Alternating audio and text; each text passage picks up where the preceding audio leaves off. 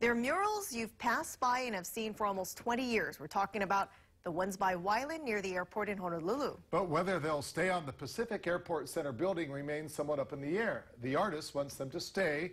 Hawaiian Airlines says it wants to work with him. So what's holding everything up? We sent the newest member of our team, Jen Boniza, to get answers. We cannot be bullied into these companies that buy these buildings and decide that this isn't important to them. They'd rather have a sign. Hawaiian Airlines bought the Pacific Airport Center building in May of last year and says the building needs to be renovated.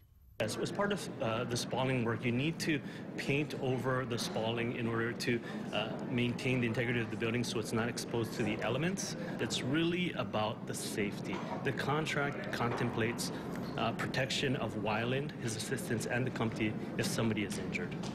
Hawaiian Airlines spokesperson stated that they've given Wyland ample time to respond and are simply waiting for him to sign a standard liability waiver.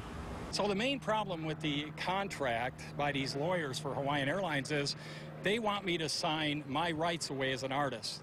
They want me to be a work for hire. Wyland says protecting an artist's intellectual property rights is the real issue here, and there is a law that protects those rights. The Visual Artists' Rights Act grants the author the right to prevent any destruction, distortion, mutilation, or other modification of that work. But it's a very simple case of them destroying public art without the artist's permission. Both parties say they want to avoid a legal battle. But when asked if Hawaiian would add something to the contract allowing him to keep his rights. As far as discussions about that, we haven't come to that term yet.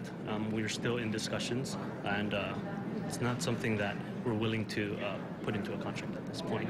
We will follow up and let you know what happens with this ongoing dispute. Jen Boniza, KHON 2 News.